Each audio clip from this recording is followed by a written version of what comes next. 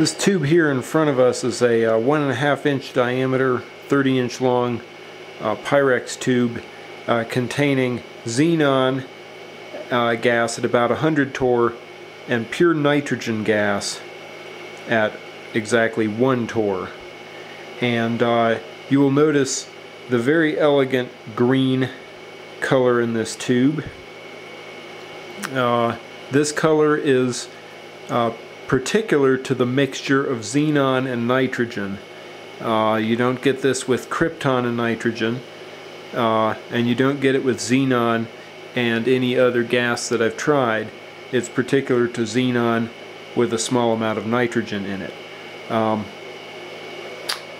As to why this is, I'm not really sure, but this is a very predictable route to the green color. If you use a smaller amount of nitrogen, say you use, well, I've tried half a torr, you still get this color, but it's not as pronounced. If you use as much as 3 to 4 torr, I've tried those values, the arc becomes a more diffuse rather than this sharp filamentary discharge, and it also takes on a reddish color that I think detracts from the beauty that you get here. So again, xenon gas at about 100 torr, and smaller values of xenon tend to work well and are easier to ignite. So maybe 50 to 70 torr is a good range for this, but 100 torr will indeed work and gives a more lively filamentary discharge. But the key here to get the green is nitrogen. Air will do it to some extent. I've probably mentioned that in previous videos, but the key really is not the air per se, but the nitrogen that's in it.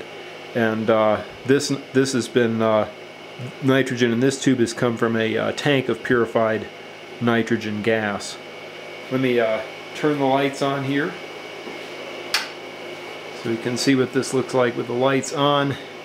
Little Tesla coil over here where my hand is, providing the power. And adjust this voltage. I'll go ahead and turn the lights out again so that we can take a closer look at some of these effects. We can make the discharge slow.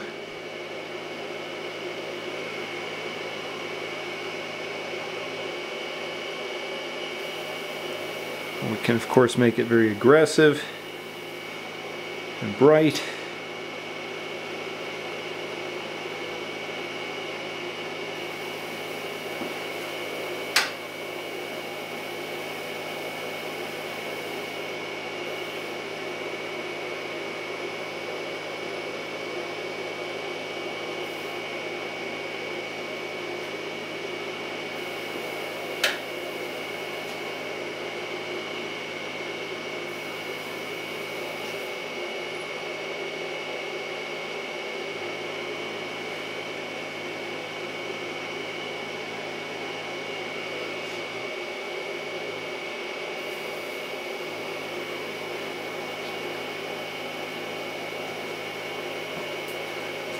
Let's zoom in here and take a real nice close look if the camera will allow.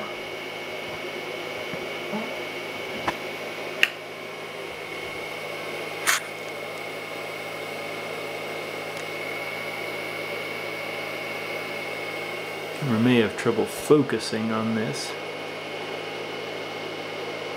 But again, what I'm trying to show is this delicious green color.